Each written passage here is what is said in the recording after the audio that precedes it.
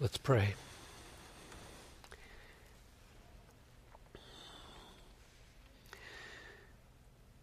Father, our longings are always higher than our capacities and our abilities because we long for salvation, which we cannot accomplish. Only you can. We long for people to be built in their faith and rooted deeply in the truth. We long for reconciliation among people who are estranged and for a sweet peace to hold sway in families and in churches. We long for our worship to be intensified and our obedience to be made radical. We long for more courage in our hearts and for more vision in our global mission. Our longings outstrip our abilities, and that is as it should be, and that's why we pray. We love your word, and now come, open your word for us. Oh, speak your mighty word, and grant that your people would have ears to hear and minds to understand and hearts to enjoy and wills to obey. In Jesus' name, amen. If you're a true believer, or if you are an unbeliever, or if you are a phony believer, thinking that you're a believer when you're not, this text is filled with important things for you. In fact, so much is here in verse 31 that I never got to verse 32, from which I took the title to the message. So, what I've decided to do in spending the whole time in this message on verse 31 is to make verse 32 our Easter Sunday text, because it seems to me that if I link it with chapter 11, I am the resurrection and the life, you will know the truth and the truth will set you free, would be a message probably that anyone you would bring to church next Sunday might be very, very helped by, believer or unbeliever. Everybody wants to be free. And there are all kinds of different definitions of what freedom is. And so it just impressed itself on me as I was preparing that I should make verse 32 next Sunday's message. So you can just kind of transfer the title over there, and that's what you can invite people to hear. You could say, if you want to go hear our pastor talk about you will know the truth and the truth will set you free, why don't you come along to one of our 9 services on the weekend to choose from. So here we are in verse 31. Jesus said to the Jews who had believed in him, "If you abide in my word, you are truly my disciples." And I have 5 questions that I had to answer to understand this verse. I'll tell you what they are, and then we'll take them one at a time. The first question is, what does it mean to truly be his disciple? Second, what is he referring to by my word in the singular? If you abide in my word. Third, what does it mean to be in the word? If you abide in my word. Fourth, what does it mean to abide in? What does that word carry? And fifth, what's the relationship between abiding in the word and truly being a disciple? Those are my 5 questions. Here's number 1. What does it mean to truly be Jesus' disciples? Verse 31, Jesus said to the Jews who had believed in him, "If you abide in my word, you are truly my disciples." What does the phrase "truly my disciples" mean? It implies that there are people who are not truly his disciples, but are his disciples. They think that they are his disciples, but they are not truly his disciples. The word "truly" could be translated "really."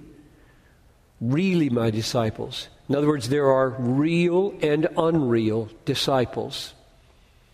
There are real and unreal church members. Real and unreal Christians. There are authentic and inauthentic disciples. There is a discipleship which is merely outward, and there is a discipleship that goes down to the deep roots of your life and changes everything from the bottom up. In other words, the world is divided not just into two groups, believers and unbelievers, or non-disciples and disciples. The world is divided into three groups, namely non-disciples, unreal disciples, and real disciples. People who make no pretense of following Jesus, people who say they follow Jesus and have a surface connection with him only, and people who truly follow him. Now, why did Jesus bring this up? This is very disturbing. We don't want to be told this, because then we're thrown off balance and we have to ask, well, I thought I was a real disciple. Are you saying, Jesus, I might not be a real disciple? Why does he bring this up? Verse 30 says, as he was saying these things, many believed in him. In other words, there had been a very large response to his teaching. And wherever there is a large response,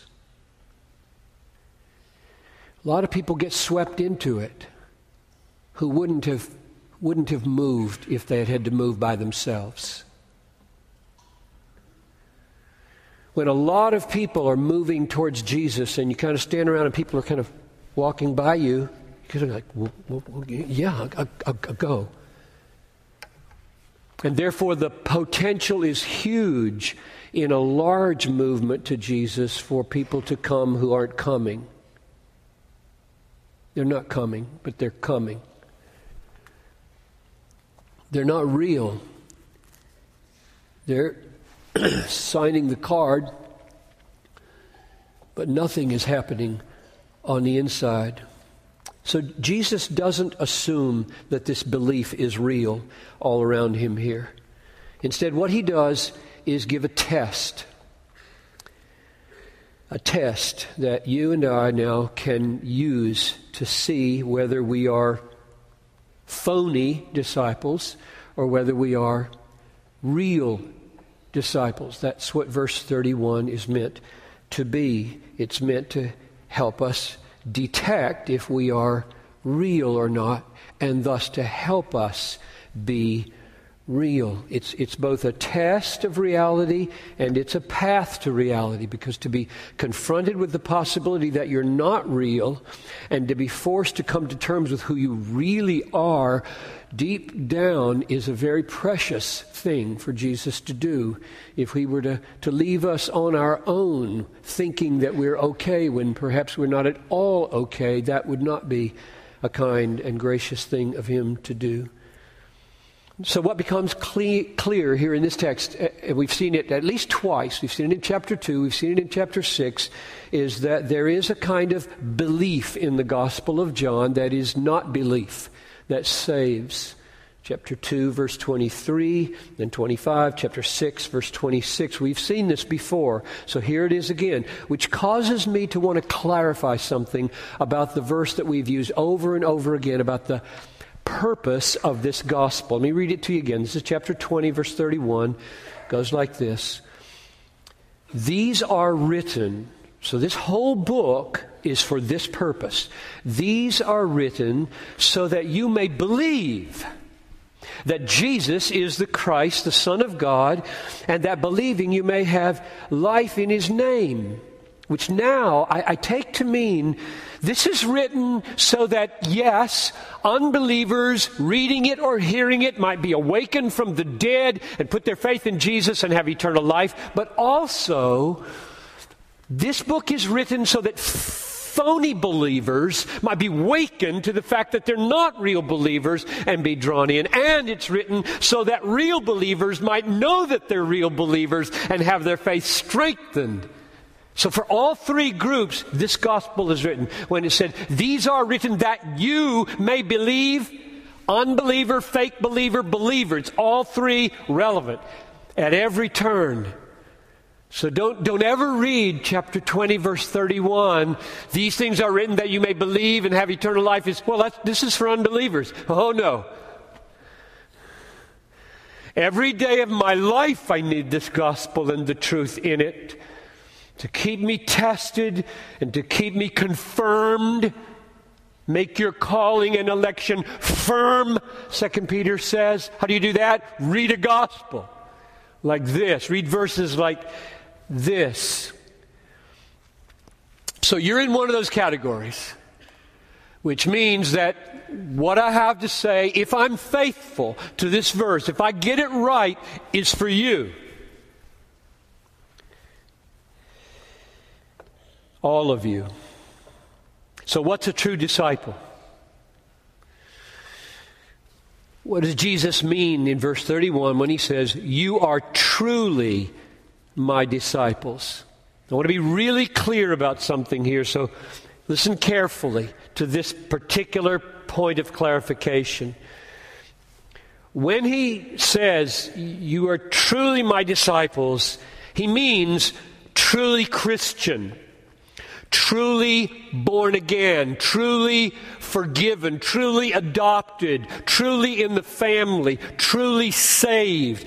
He does not mean truly advanced in the faith.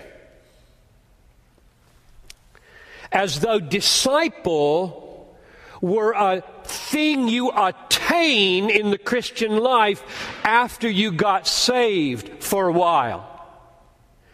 The reason I even point this out is because whole ministries have been built on this conception.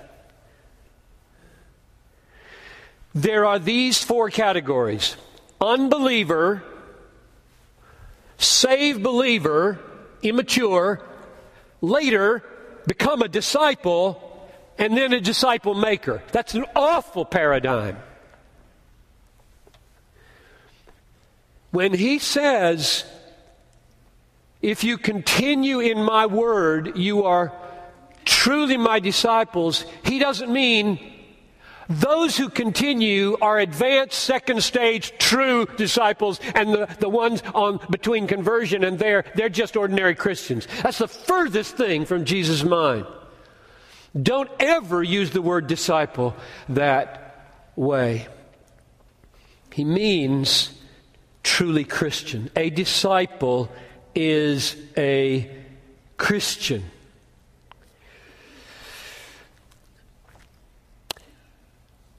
One piece of evidence from this text for saying that is to notice that the words he uses in verse 31,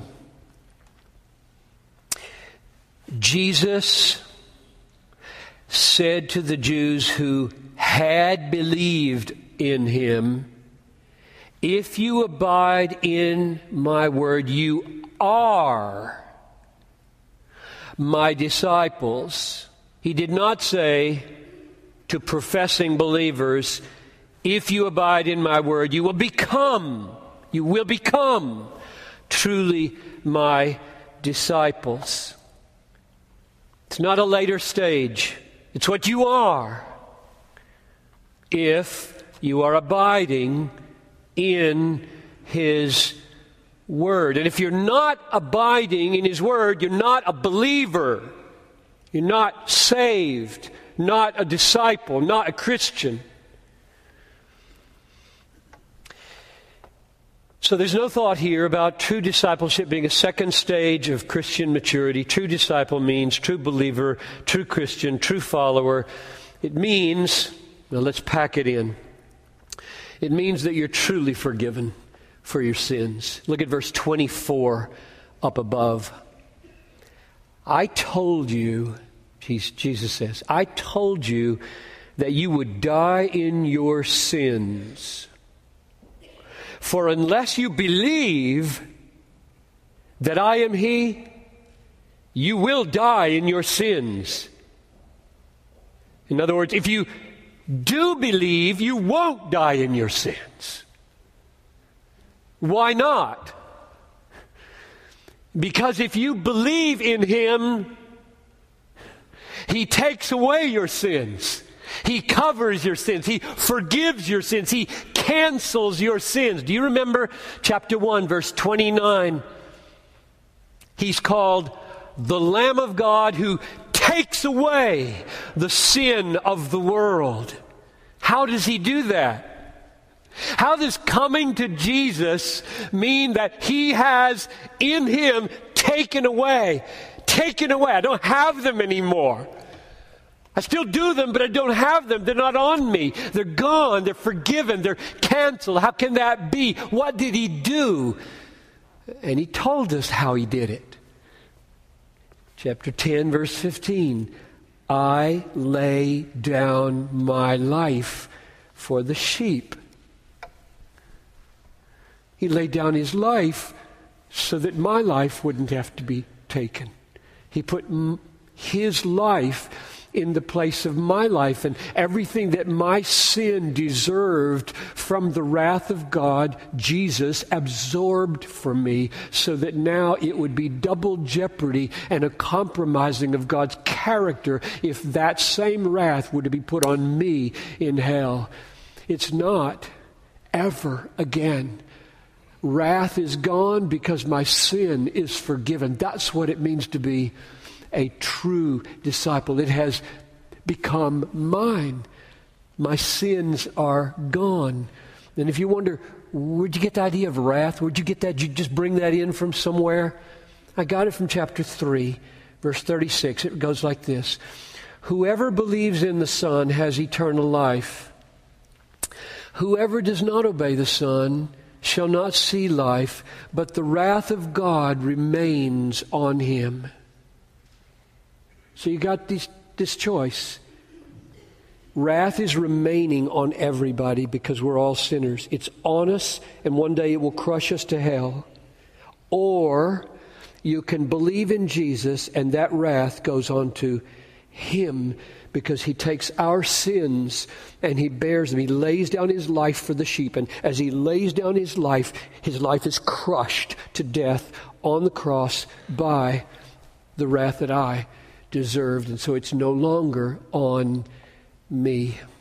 So when I read in verse 31, chapter 8, you are truly His disciples, I hear true Christian, true believer, truly forgiven, wrath of God removed, true eternal life given to me as a free gift.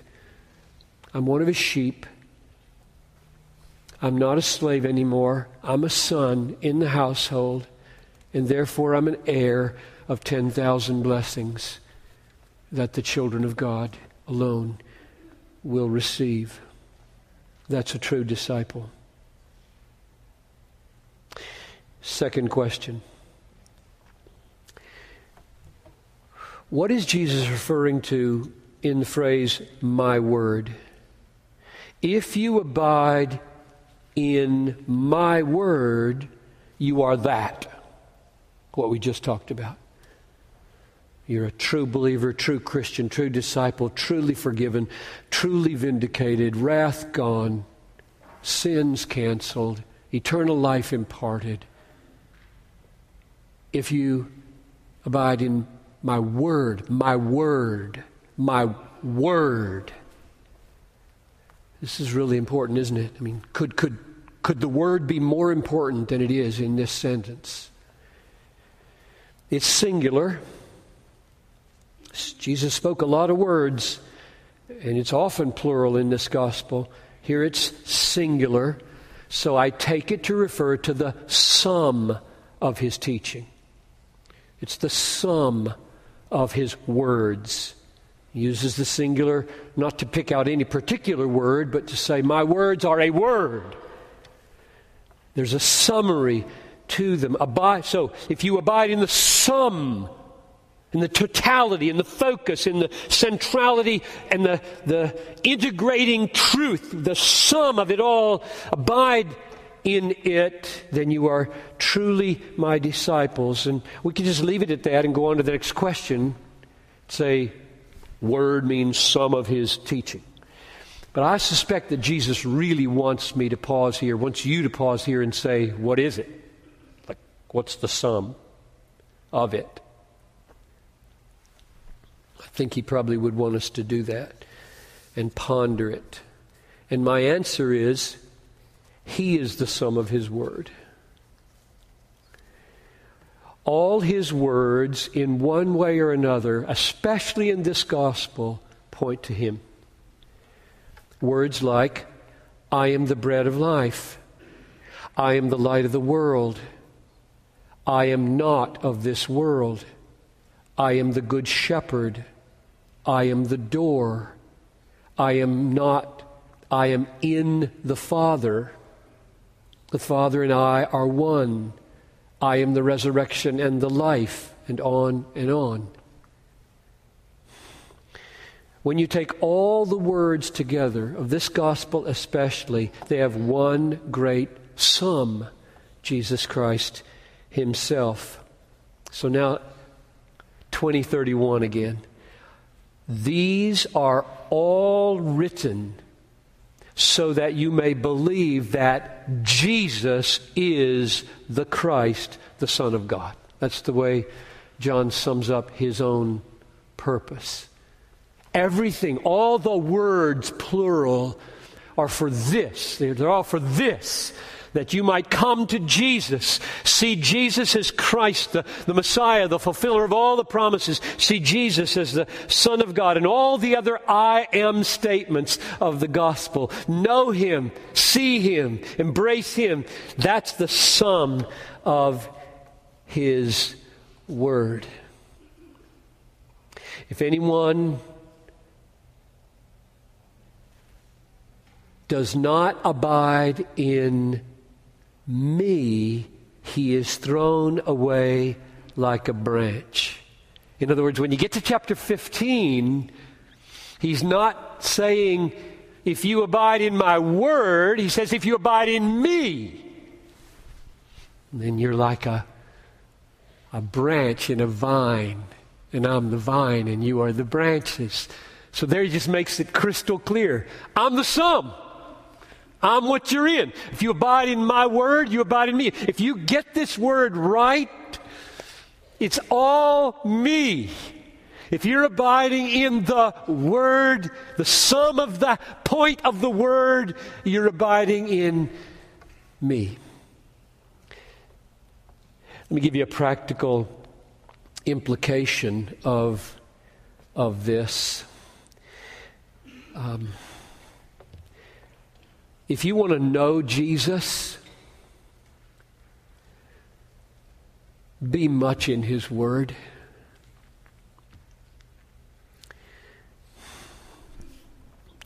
One of the most important convictions I ever developed, and I commend it to you, it's one of the most important convictions you could ever form, is that Jesus, as a real, living, precious, present, experienced friend and person, is known chiefly through his word.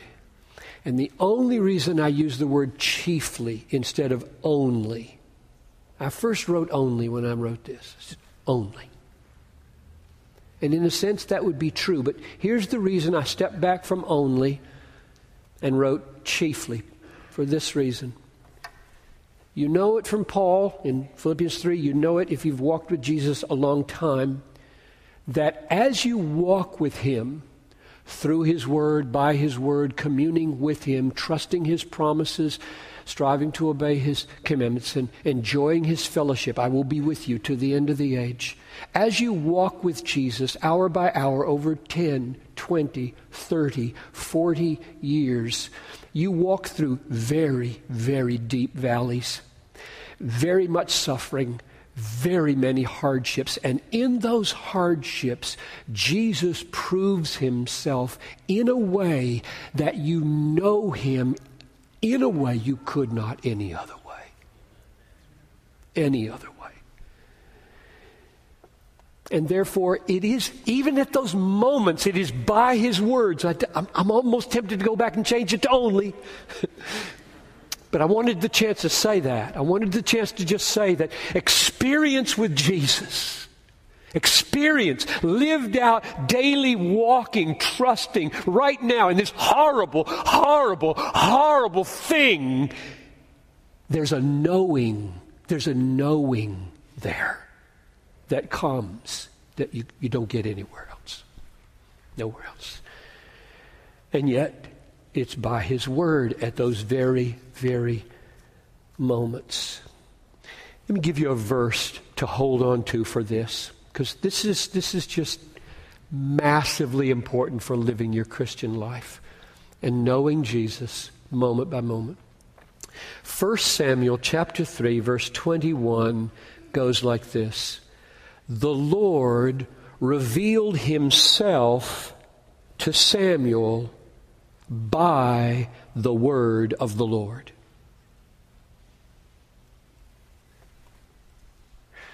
The Lord revealed Himself by the word of the Lord. That is a structure of reality that controls my whole life. I want to know Jesus, not just books, not even just the Bible, as precious as it is. I want the person of Christ. He's risen. He's risen. He is here by His Spirit. He is as much a person more than all of us are. And He's in this room right now, listening to what we say. I'll be with you. And I want to know Him. I want to commune with Him, fellowship with Him, talk to Him, listen to Him, be helped by Him, be drawn by Him, be strengthened by Him. I want to know this Jesus and walk with Him hour by hour. How shall that happen? Answer, the Lord revealed Himself to Samuel by the word of the Lord. If you try to run after the Lord without running through this, you will find someone else. Don't feel like that makes you some kind of pedantic academic. Like, oh, you got to be a scholar, blah, blah, blah. The least educated person may have the deepest grasp of Jesus through this book. There's no correlation between higher education and sweet fellowship with Jesus through the book. Question number 3. What does it mean to be in the Word that is summed up in Jesus? And all these words that mediate Jesus. What does it mean to be in it? If you abide in my word, you are truly my disciple. So here's a picture. I'm going to push this picture, and maybe it'll stick, and I think it's faithful to the Scriptures. The word of Jesus, with Himself at the center and the focus, has a force field around it. This is an image. Like a magnetic field around it. And when you are in His Word, you're in that force field. You're under the sway of the force emanating from the Word. Let me illustrate that. Part of this force field is the truth of the Word. So when you're in the Word, you're in the persuasion of the truth of the Word. You're in the grip, the hold of the force of the persuasion of the truth of the Word. The Word is compelling persuasion, and you're in it. It's got you like that. So when you correlate your being with truth, it's persuasion. I'm there. I'm drawn in. I'm compelled. Second, the force field is created by the beauty of the Word. And this beauty attracts. So when you move into the Word, you're attracted and held by the beauty of the Word.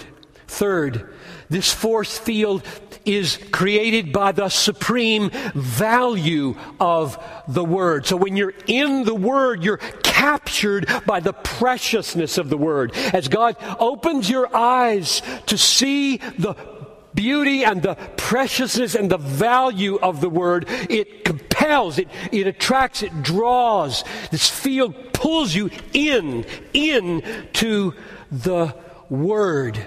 Fourth, there is a power and a grace creating this force field, so that as you see this power and you see this grace and you're drawn to it, there is an experience of peace because of the grace and restfulness because of the power. The power and the grace conspire to guard your heart and mind in Christ Jesus. And in the Word, you are held by a peace that passes all understanding.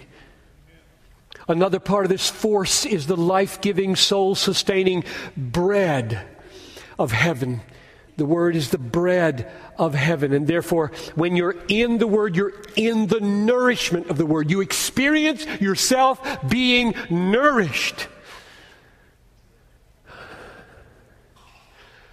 Like sitting on the couch Saturday morning.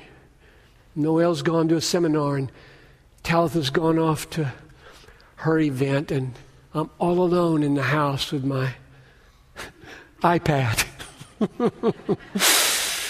and my Bible program, and I am feeling so nourished. I wouldn't get up from this moment for anything unless I had to.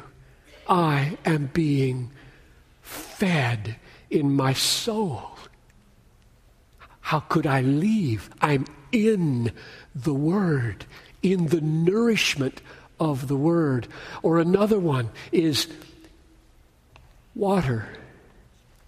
It's living water. And when you're in the Word, you're in refreshment. You're not just being nourished like vitamins and minerals are going down deep and making you strong, but you're drinking and you're feeling refreshed and energetic by the Word. When you're in the Word, you're in the refreshment of the Word. And the last one, light. The Word is light.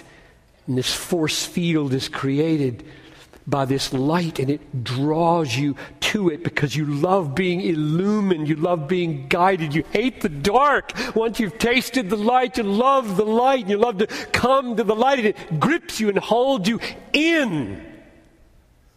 That's what in the Word is.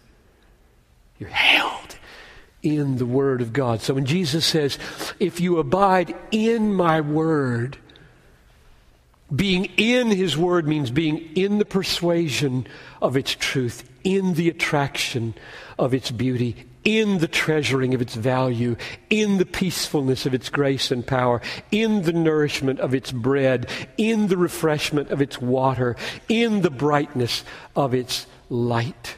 To be in the Word is to be in a whole new life called true disciple.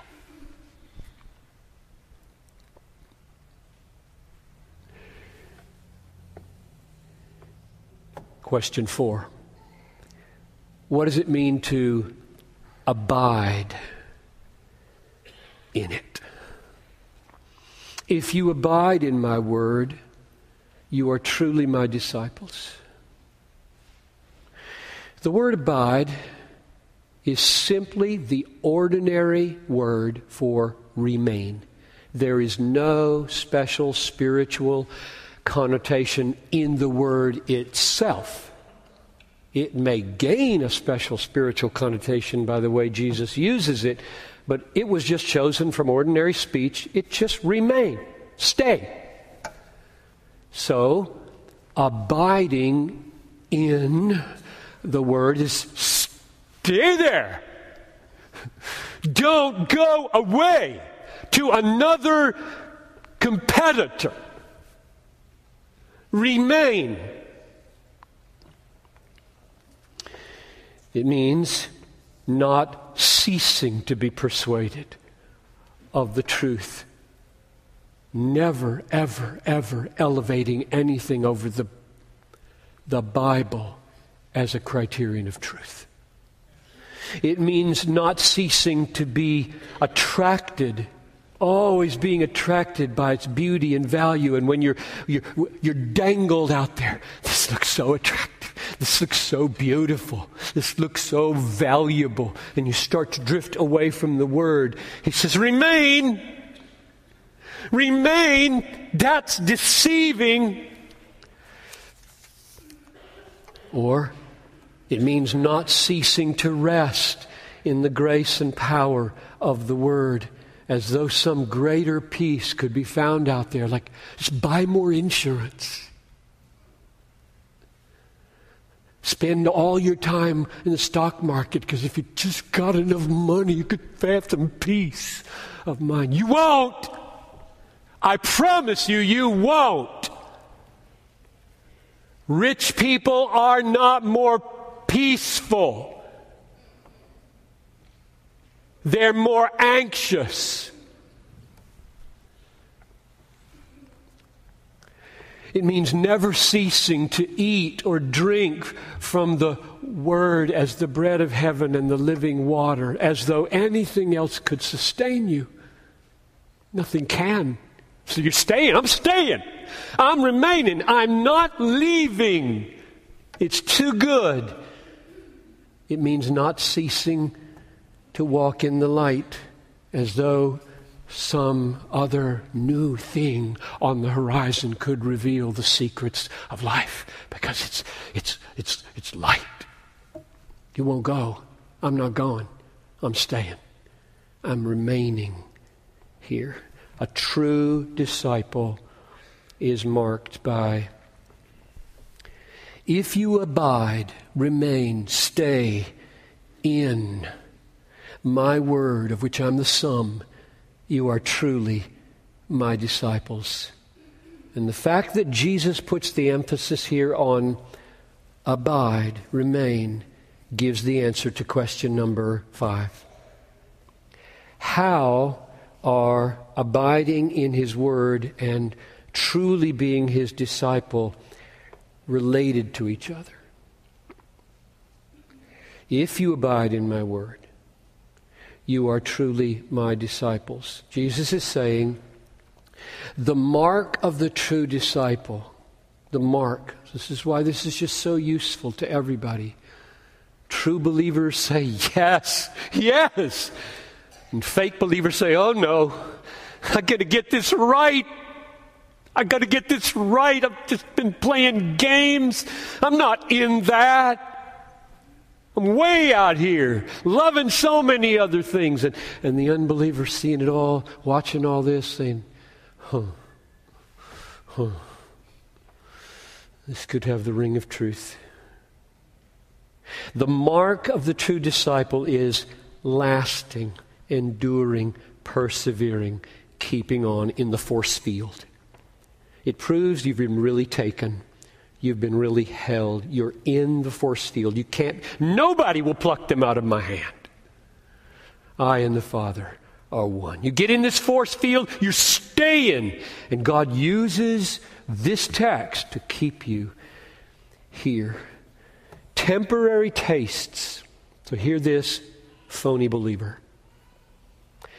Temporary tastes of truth and beauty and value and power and grace and bread and water and brightness. Temporary tastes don't make anybody a Christian. There are numerous texts in the Bible of those who tasted, began, fell away. Many tasted, began, fell away. The sun came out, burned them up. Too hot in the kitchen, they got out. The thorns came up. Riches, cares of this world, they're gone. Money's it. Fame is it. Power is it. Sex is it. They're gone. They were in the church for a year, 2 years, 3 years, 10 years. Didn't make any difference. They were never real. They were never in the Word. But do you know what true believers say? To whom shall we go? You have the words of eternal life. I can't leave. I've just tasted and drunk too deeply. I can't go. I can feel allured. Who can't feel allured, right? I'm still a sinner. But oh, the sweetness of being held in the force field of the Word of Jesus, with Jesus crucified and risen at the center. That's a good place to be. Conclusion. If you're a believer, my prayer is that this word, God would use this word to confirm you. You would sit there and everything in you would just be enjoying. Yes! Yes! I love to see Jesus exalted. I love His Word. No, I'm not perfect. I need His forgiveness every day. But yes! I want that resonance to make you feel good about your standing with Him. And for the unbeliever, I pray that God would use this word to give you life. Faith comes by hearing, and hearing by the word of Christ. And so this very night, as you listen to this exposition of Christ's word, the Holy Spirit, I pray, will give you life. And that life is signified by the yes of faith to the message of Jesus. That's the way you know you're alive. When babies come out of the womb, if they're stillborn, they don't say anything. And if they're alive, they cry. They cry. And the cry of the newborn believer is, help! I need you. I love you. I trust you. I don't know much. But I need you. Well, you're alive. That's good. And for the phony believer, may God show you the truth of what a Christian is and wake you up and give you a spiritual taste for the beauty and the truth and the value and the grace and the power and the brightness of Jesus in His Word. Let's pray. Gracious Father, how we love your Son and His Word through which we know Him. And oh, we would know Him so much better. So we want to be like Mary, sitting there, not scurrying about too much like Martha. Yes, house has got to be kept up, but God, make us like Mary.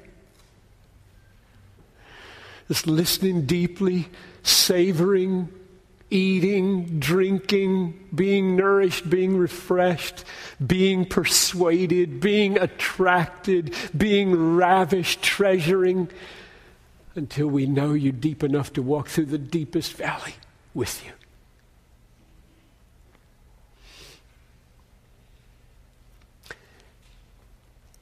Do your work, I pray, even as we sing. In Jesus' name, amen.